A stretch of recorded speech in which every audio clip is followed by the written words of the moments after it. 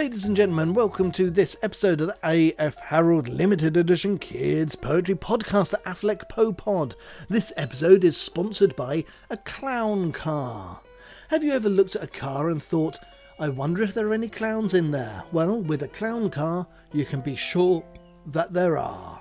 A clown car, like a car, but full of clowns, and also more of them than you expect, and it will probably fall apart as it drives away.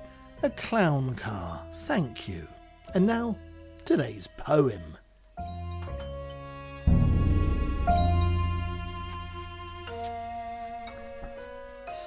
Poetry and the Dragon. If you open up my skull, you won't see a brain in there. Underneath the skin and bone and bushy spreading hair is something rather different, something quite unique, something I must feed with fancy several times a week. There's a dragon in my brain box, puffing fire in my head.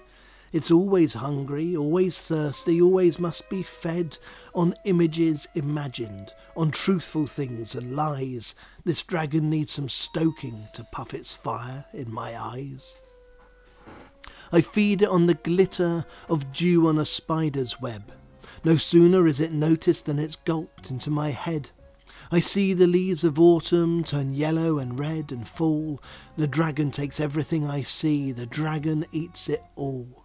He swallows the shouting of people, angry in the street. The roar of a jet down the valley is gobbled up like meat. The smell of new bread baking, the green of the garden in spring, the touch of a ghost at the back of my neck. The dragon eats everything. He's kept alive by the world, by the sounds and the sights and the dreams.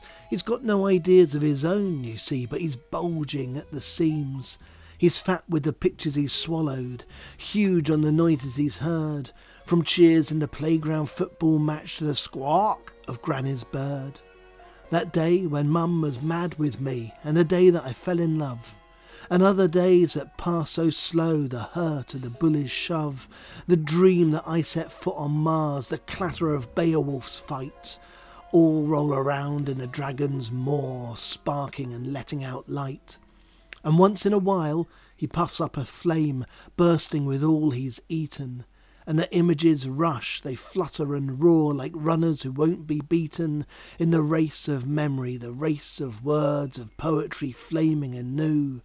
And I write it all down, one way or another, 'cause that's what poets do.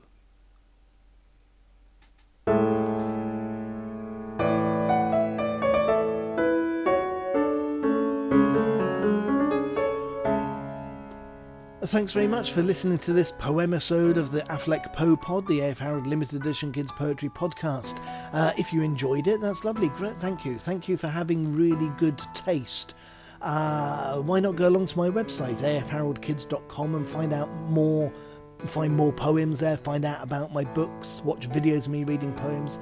If, on the other hand, you didn't like it, why not invent a shrinking ray, shoot it at yourself until you're only about an inch tall, and then ride on a dragonfly all around the garden or the local countryside, and see if that's more fun.